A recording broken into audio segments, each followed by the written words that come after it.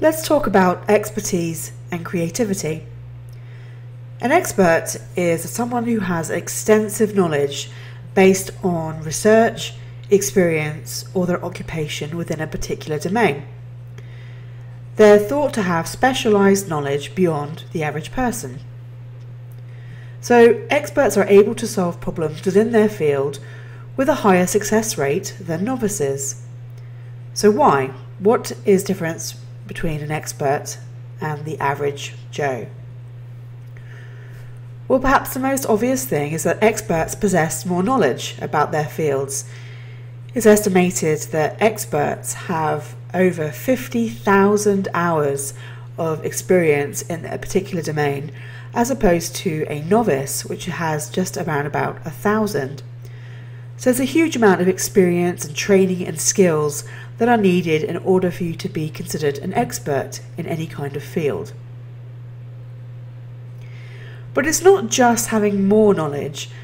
The key thing about experts is that they actually structure their knowledge differently to the average person. The novice, or the average person, tends to structure their knowledge at a very superficial level. They look at just the surface features. Whereas the expert, having much more experience than the novice, tends to look at the deep structure of their knowledge and makes the connections between the dots in a different way. For example, researchers ask physics professors and freshmen at college to organize 24 physics problems into categories. The novice, as you can see here on the left, they tended to group problems together based on how similarly they looked. So you can see that they put problem 23 and problem 24 together because they both involve inclined planes. Superficially they look very similar, but in fact the physics that's involved is very different. Compared to what the experts, how they categorize the problems over here on the right, they in contrast grouped problems 21 and 24 together. Superficially, they look very different. One involves an inclined plane and one involves a spring. But the structural feature, the underlying principle of physics, is exactly the same. They both deal with conservation of energy. So the expert had the experience and the knowledge to be able to understand the structural features and group that knowledge accordingly, whereas the novice, not having that experience, that knowledge, grouped the information together on very superficial features.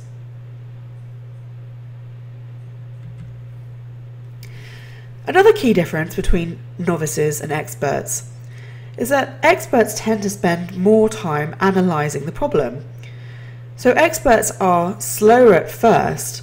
The novice might run ahead and try to solve and come up with a solution quickly, whereas the expert takes their time and tries to understand the issue rather than come up with a solution.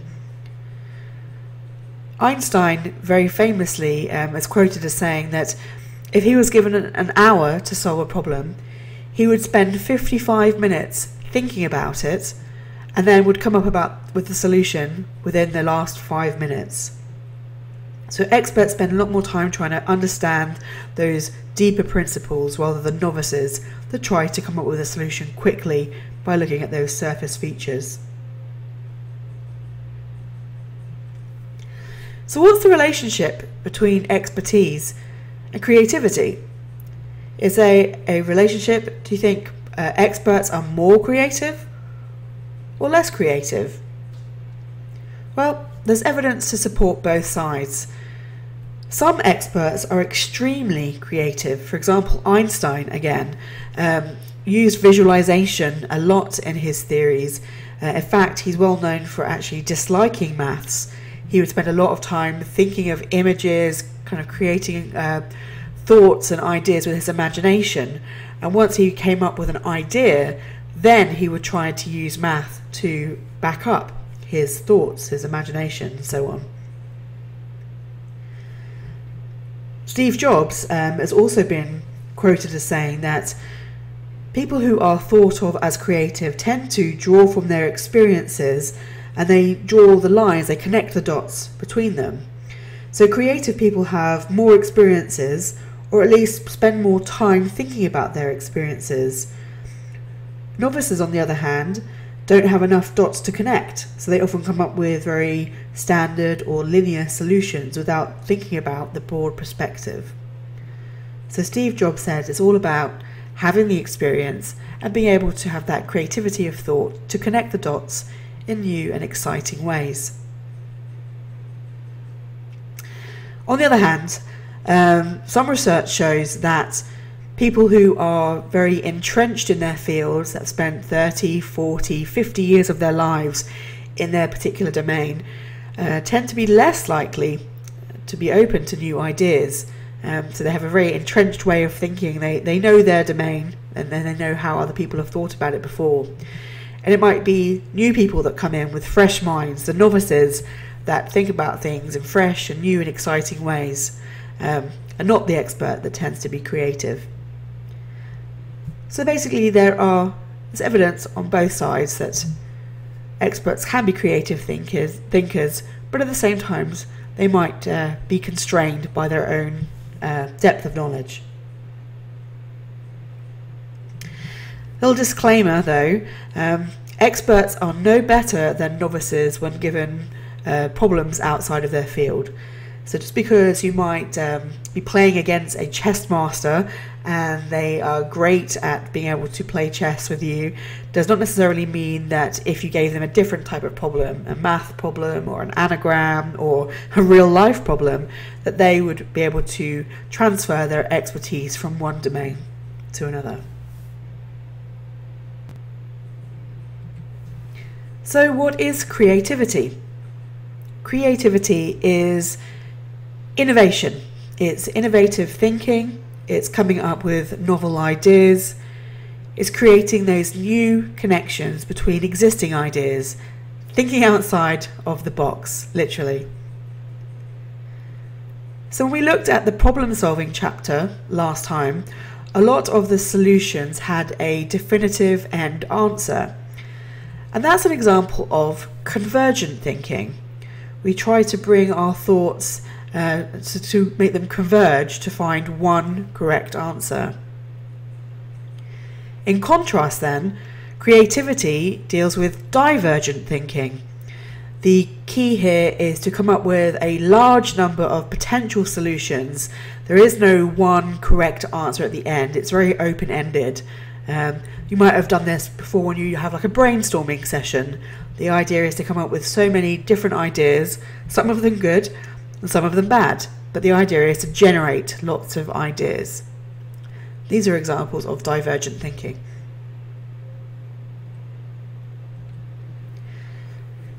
We can actually train people to try to think more creatively.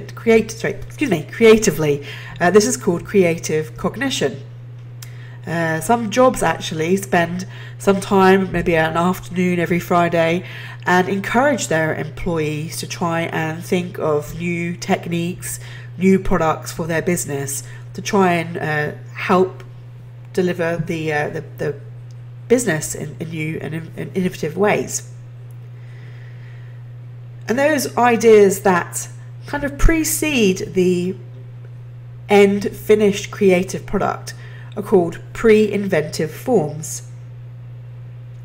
Thomas Edison very famously took out almost 1,100 patents for all the different ideas that he came up with.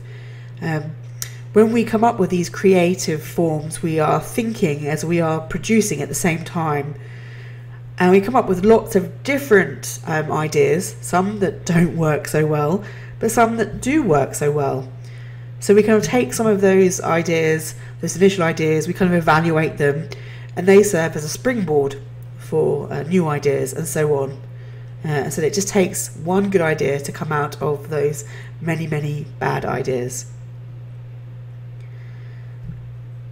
So the best idea, if you're trying to think creatively, is not to give yourself any constraints, to not give yourself a blueprint to follow, If you want someone to come up with a creative solution to a problem, don't tell them how to do it. Let them think outside of the box. Have you guys seen the movie Avatar? It's from a few years ago. If you think about it, the director, James Cameron, spent over a decade trying to create an alien race. He came up with an alien body, a new language, a new world, and in the end, if you think about it, it was pretty much similar to humans, with the absence of the blue skin and the slightly pointy ears and the tail. The Avatar race was pretty much human. So maybe our ability to think about or design alien forms are constrained by how we function and how we see ourselves as human. He could have created a race to be anything he wanted to be, but he pretty much created a race of blue people. Okay, let's finish up by giving you some examples to help you see if you can think creatively. So I'm going to give you 3 scenarios, and let's see if you can come up with a creative solution as an answer. Here's one. A man lives on the 12th floor of an apartment building. Every morning, he takes the elevator down to the lobby and leaves the building. In the evening, he gets back into the elevator, and if there is someone else in the elevator, or if it was raining that day, he goes back to his floor directly. Otherwise, he goes to the 10th floor and walks up 2 flights of stairs to his apartment. Why? Take a few moments to see if you can come up with a few creative solutions to this scenario.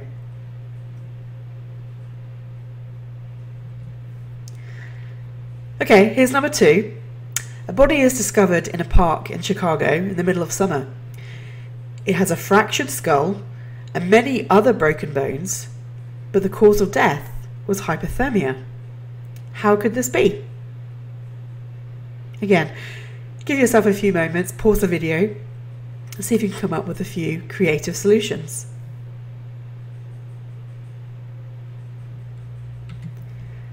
Okay, here's the last and 3rd scenario. A man walks into a bar and asks for a drink.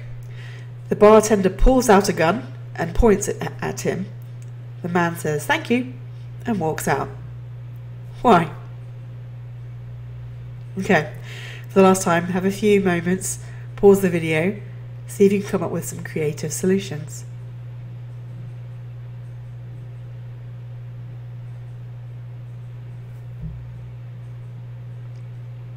Are you ready for some answers? Have you really thought about it yet? You sure you've thought up with some creative solutions to the problems?